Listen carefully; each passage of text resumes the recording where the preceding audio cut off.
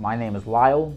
I am otherwise known as Therapy Gecko, and I am a gecko and I take phone calls from people on the computer. Well, I always give the spiel that I have no idea what I'm doing.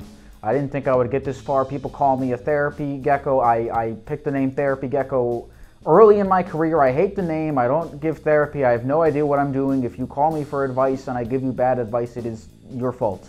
Therapy Gecko is a live stream that I do, that I talk to strangers on the internet over the phone. I don't screen any of the phone calls. And it's interesting, you would think that 90% of the phone calls are people like farting into the phone or like trolling or whatever, and that exists, but I talk to all kinds of people about all kinds of things. Sometimes we get a little bit serious, sometimes we get silly, sometimes people will reveal things to me that I don't even know if they expected to reveal, and it's a good time. I'm very grateful that people feel comfortable sharing their experiences with me. I did not expect it to happen.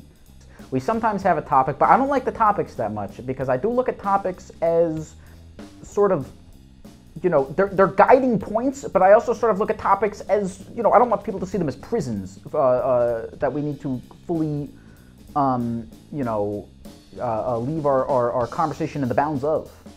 So a long time ago, no, about a year ago, I made a short film called Help, Help, Help, Help, Help. That is about a lizard who escapes from a young boy who is trying to have sex with him, and it was called Help, Help, Help, Help.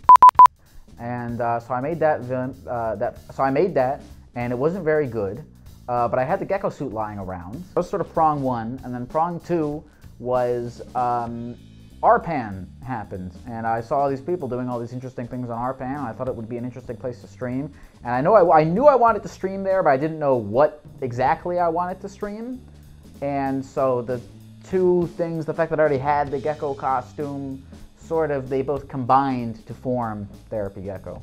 It's weird. I sort of do understand the concept of the spirit animal now, because when I see geckos out in the wild, or when I see them on the computer doing their little, you know, gecko thing, I definitely identify with them. So it's almost like the animal was picked for me, and then I learned to form a greater attachment to it after the fact. I got very lucky because my stream started popping off relatively early, and it's all 100% thanks to Reddit and Reddit Public Access Network. Reddit Public Access Network is like the most underutilized social media network that exists right now because nobody uses it, and it's like always on the front page of Reddit, which everyone uses. It's the weirdest thing because everyone uses Reddit. Everyone's always on Reddit, but no one ever uses RPAN.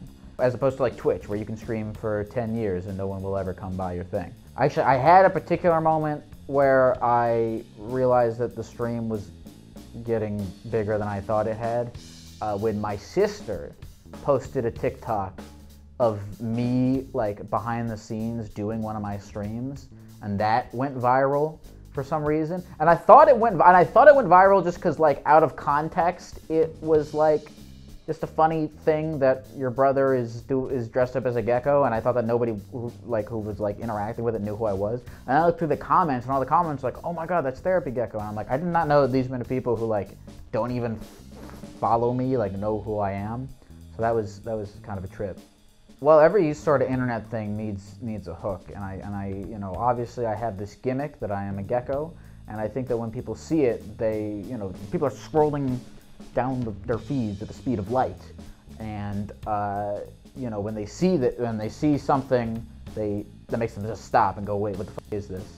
And then, you know, the clips that I post on social media, I edit them in like a story-driven way, such that, like, all right, so, you know, it's sort of intentional, where I'm like, okay, a person scrolling through TikTok at the speed of light, they stop because they're like, what the hell is this thing? And then someone says, you know, it goes from A to B to C to D to the end. So like someone says, you know, the caller is like, I'm having some issues with my roommates. So they go, hey, what the is this green guy doing? Hey, what are the issues with the roommates?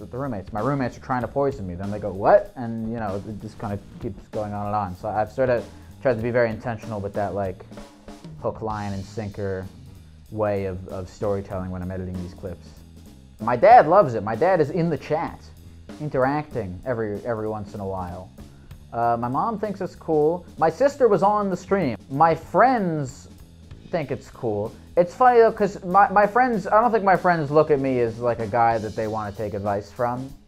So it's funny because I have all these people on the internet who will call me for advice, but then I go into like my personal life where no one really wants my advice on shit.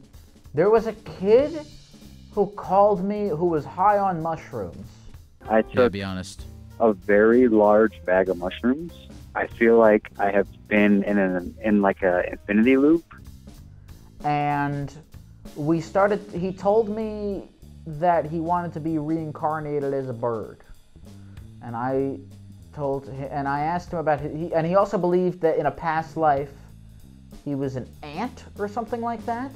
And so I was just talking with this kid about like the cycle of life and how he wants to be a bird, and then after he's a bird he'll be an astronaut. And he was like, you know, tripping out pretty intensely on mushrooms. And then his mom comes in the room. What's up? How are you? I'm good. Are you, what's your son's name? Robert. Are you guys doing mushrooms together? Are we doing mushrooms together? No. No. And I asked to talk to her. Oh no, he asks me. I don't ask to talk to her. He tells me you should talk to my mom. So I talk to his mom. And so I'm like, are you and your son tripping mushrooms together? And she says, no, I have no idea what you're talking about. And so I'm just like, I kind of told on this kid. That was weird. That was pretty weird. I like ones when people come to me with like, I like the softballs pitches. Because if someone calls to me and with something like really heavy and really serious, like I was abused or anything like that, you got to talk to a real therapist. But if someone has like, you know, some sort of mid-grade relationship issues, those are things that I think are interesting to talk about. There are moments where I do feel like I actually was able to help someone, but I always look at that as a bonus, you know, because I don't know everything. Oh, just the persona thing. Like, it's really just a heightened version of myself. It almost makes me feel better about being open myself. It's a weird thing because the gecko suit helps me be open more, and it also helps the callers be open more. I feel much more confident in a gecko suit because I don't know why, but you feel like you're not yourself, and when you're not yourself, you almost don't have to take credit for anything that you do. I like my community a lot because a lot of like Twitch streamers or not Twitch streamers, like a lot of Twitch communities are kind of assholes, and my community is actually nice people. They're good people. They're supportive of the caller in the chat.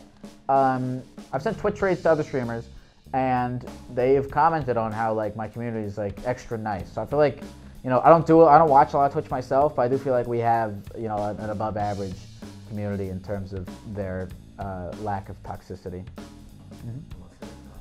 The live show is not a planned thing at all, and I'm telling everyone this because really what it is I just wanted to try it. I've seen a lot of other podcasts and things where their whole thing is they interview people, just strangers, and I've seen them do it in live audience form, like Podcast But Outside or Chris Gethard's Beautiful Anonymous, and I really just wanted to try it out, the format.